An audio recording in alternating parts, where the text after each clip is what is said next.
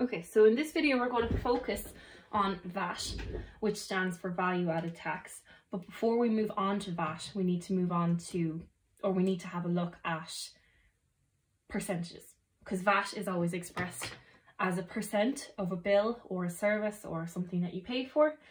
So we need to find out how to get a percentage of something before we have a look at VAT. Okay, now the word percent translates into per 100. Okay, so if we want to find, let's say, if we want to find 20% of something, let's say 20% of 60, right? What we do is we divide 60 by 100, because that's going to give us 1% of 60. So if we do that, 60 divided by 100, okay, we get 0.6.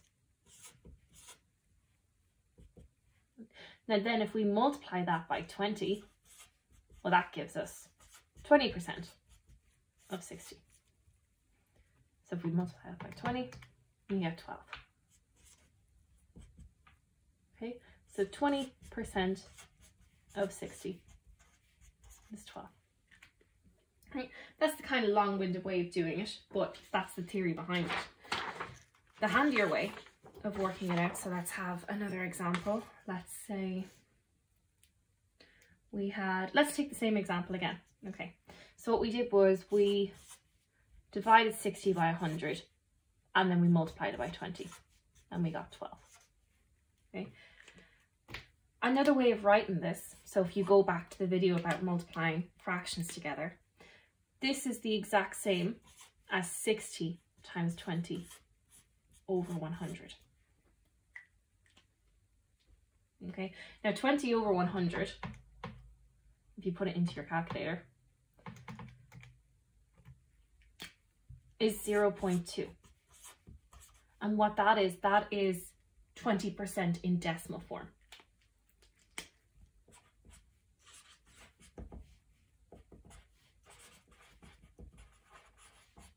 Okay, so if you ever want to convert a percentage to a decimal, you just have to divide by 100, right? But if we work that, so we put that in the calculator, it gives us 12 again.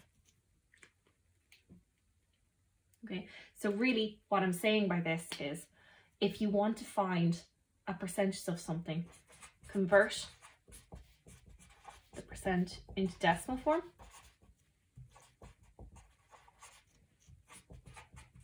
and then multiply.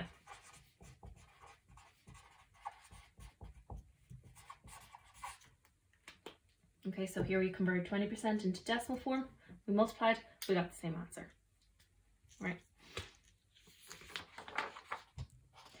And that is going to come in handy, converting percent into decimal form, when we look at margin and markup in a later video. Okay, so let's have an example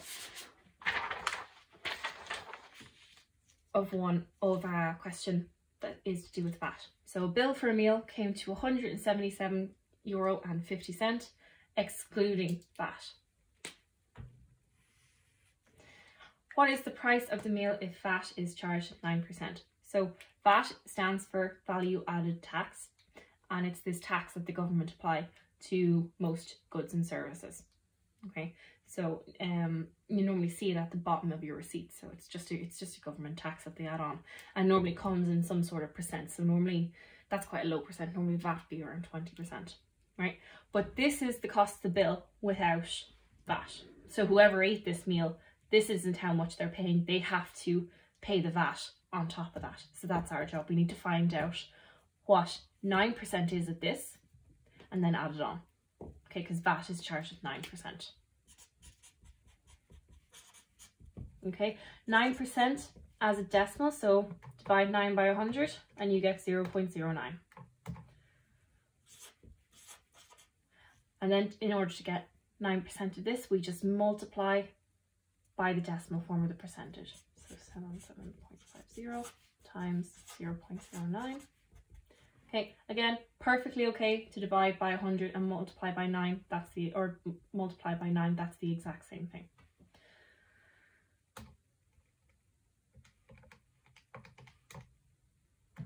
Okay, and that's equal to 15.98.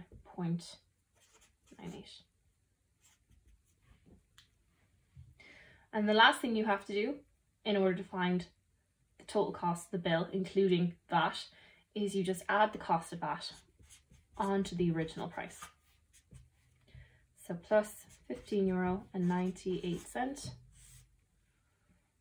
Okay, so 177.5.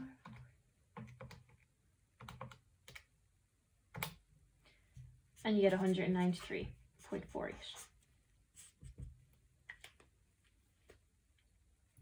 And that is the price of the bill.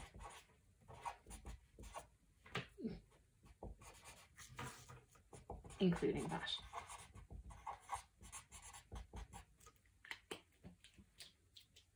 Okay. Now, this next one is slightly different. So John bought a laptop for €516.60, which was including VAT. So this time that VAT is already included in this price and the VAT was 23%. Find the original price. Okay, so when I'm writing original price, I'm just going to write OG price because I like shorthand. So the OG price of the laptop before VAT was added.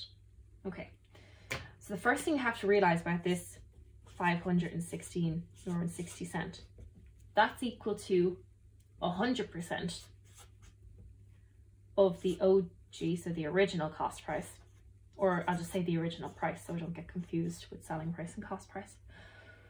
So it's the 100% of the original price plus 23% VAT, but VAT is always a percentage of the original price. So that's 23% of the original price. Okay, so those are the same, they're the same kind of thing. It's 100% of the original price plus 23% of the original price. So this €516.60, that's equal to 123% of the original price.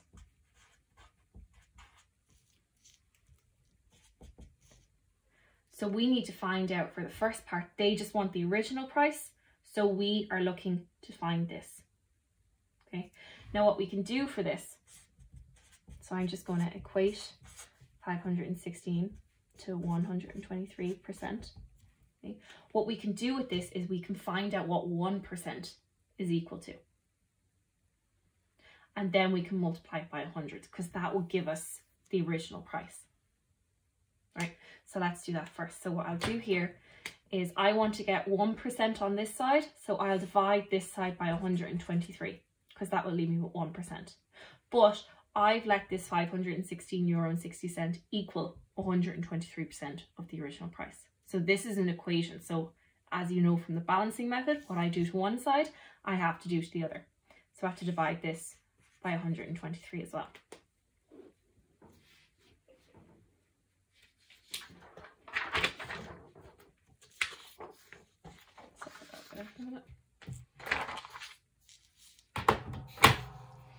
Okay, let's see. 516.6 divided by 123. Okay, and I got €4.20. So €4.20 is equal to 1% of the original price. Okay, now to find out what 100% is, I'm going to multiply this side by 100 because if I do that, that's going to leave me with 100% on this side. But again, it's an equation. What we do to one side, we do to the other. And so that means that €420 was equal to 100% of my original price. So that was the original price of the laptop before tax. So the price, or not, sorry, not tax, VAT. So the price excluding VAT. And that's the answer to part one. Right. Part two then asks you to find the VAT paid on the laptop. Right. So I know what 1% is. I found out that €4.20 was equal to 1% of the OG price. and I know that VAT was 23% of this original price. So what I can do here is I can just multiply this side by 23 to get 23%. And again, I do the same to this side because I want to keep it balanced, or else my equation is no longer legit. Right, and so for that I got €96.60.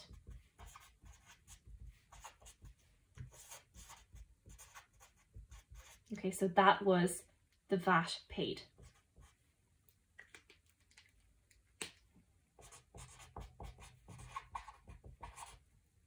Alternatively, what you could have done was you could have said, well, this is the price including VAT. We found out the original price, so you could have just said, okay, well, the price including VAT, which was €516.60, minus the original price, which we found out here. That will leave me with whatever the VAT was. And if you put that in, you'll get the exact same amount. Okay, so when you're dealing with problems to do with VAT, you need to be able to find the VAT if the price you're given is including VAT or excluding VAT. So basically you need to be able to do the two questions just demonstrated.